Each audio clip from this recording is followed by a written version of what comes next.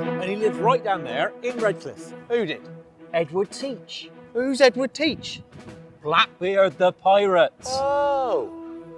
Well, why are we talking about Blackbeard?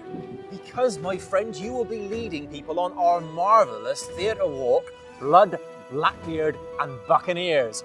Ah! Oh, right. Blackbeard, what's this? Drink a bottle of rum, butler. Chew some glass. Terrifying pirate. No.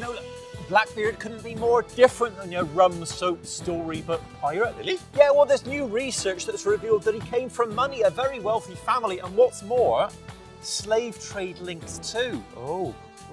Well, why did he turn to piracy then? Well, to find that out, you'll have to go on the tour, won't you?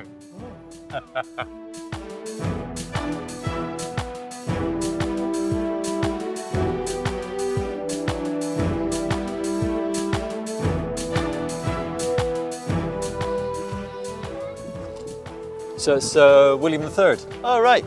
Otherwise known as William of Orange. Oh, why do they call him William of Orange? Because he wears an orange traffic cone on his head. Not a very flattering angle, really, is it? No.